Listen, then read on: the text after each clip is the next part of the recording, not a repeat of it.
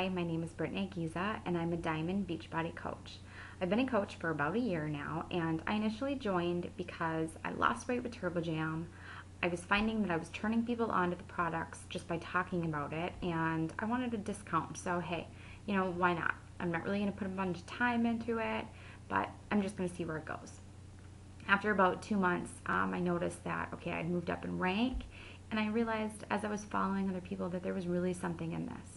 People were changing lives, and meeting some other coaches, you find that they're inspiring.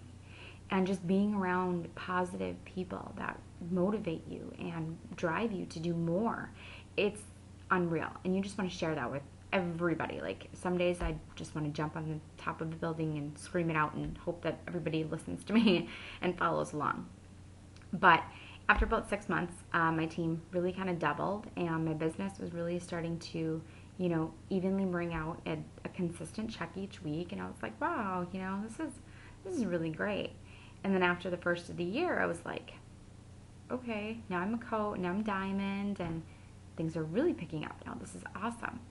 But I was putting the time into it. It's not something that's going to happen overnight. It's not an overnight success. You're not just going to get rich quick all of a sudden. You put time into it, you soak in as much knowledge as you possibly can, and you share. Share what you know, share what you've learned, share what you do. Whatever it is, just share. And that is literally one of the best things I can tell you about being successful in this business. Be you.